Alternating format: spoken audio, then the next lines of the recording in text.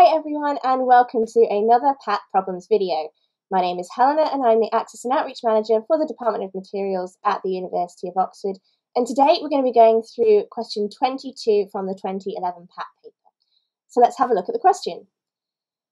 So here we have a catapult which consists of a massless cup attached to a massless spring of length L and of spring constant K.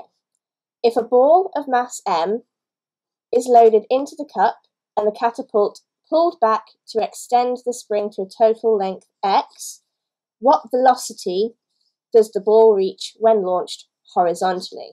Okay, so we've got a lot of information in that first part there, so let's have a think what's going on and draw ourselves a little picture. So we have this setup that's going to launch horizontally, so I'm just going to draw that horizontal surface there, and we have our spring. Okay, and that's its natural length is L. Okay, and what are we going to do? We're going to put a mass on the end of the cup, and we're going to pull it back a little bit more to a total length of X. And here we've added the ball of mass M into the massless cup that's on the end of the spring here. And let's not forget the spring constant K. And what's that going to do when we release it? Well, it's going to shoot the ball in that sort of direction, and we're going to shoot it across the table there from the catapult. Okay, so what are we being asked? We're being asked for the velocity of the ball. So that makes me think we're going to have to start considering the energy of the system here. So this is part A, where we're finding the velocity launched horizontally. So in this setup, we've pulled back the spring to an extension, which we can write as x minus L. So that's this new total length x minus its sort of natural equilibrium length L. And in doing so, we have stored some potential energy in the spring. So if we think of the energy in the spring, we know that that is a half times the spring constant K times the extension squared. So in this case, the extension is x minus L, all squared. And what's going to happen when we release that? Well, that stored energy is going to be turned into kinetic energy, which is equal to a half mv squared, where m is the mass of the ball that's being accelerated when we let go of it and let go of the spring. So if we equate those two, we have a half k x minus L all squared equals a half m v squared, and we want to find v. So let's do a little bit of rearranging. I'm going to divide through by the half, I'm going to divide by the m to get an expression for v squared here. And we can go ahead and square root that. So we have it's the root k over m, and we just want the magnitude of this bracket here. And that's the velocity when it's launched horizontally. So what does the second part ask? Let's go back to the question. So the catapult is then used to launch the ball vertically. Okay, if the spring is extended to the same total length x before release, to what velocity does the catapult now accelerate the ball? Okay, so now that we're doing things vertically, we've got a few other things to think about, namely a little bit of gravity. Okay, so let's draw the setup here. So I'm going to split it into a few parts so I can really get my head around what's going on. So now that we've got it vertical, if we were to just let the spring hang, given that it's a massless spring, it would sit at its natural length L.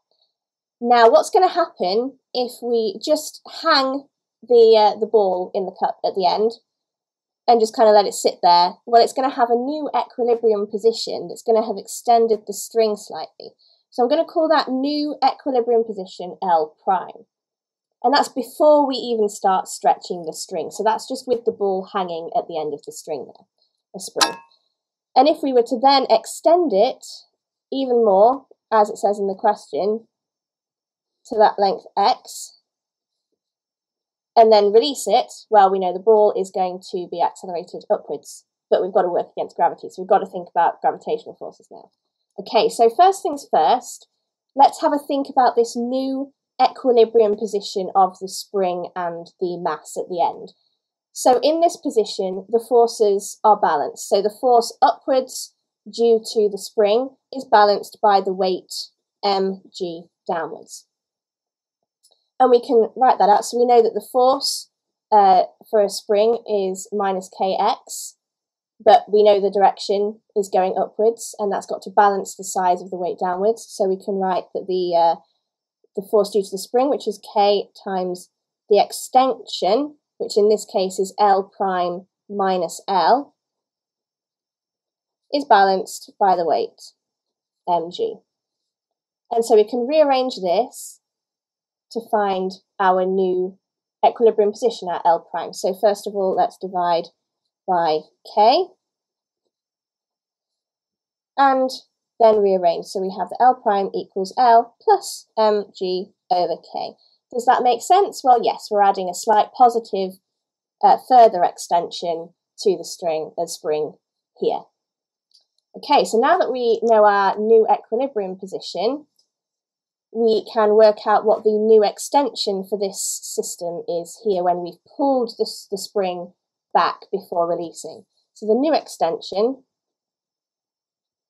rather than being x minus L as it was in the first part, is now x minus L prime, where L prime is given by this expression here. So again, we can think about the energies involved here. So again, we've got some energy stored in the spring, which is a half k x minus L prime all squared this time, so the new extension from equilibrium here.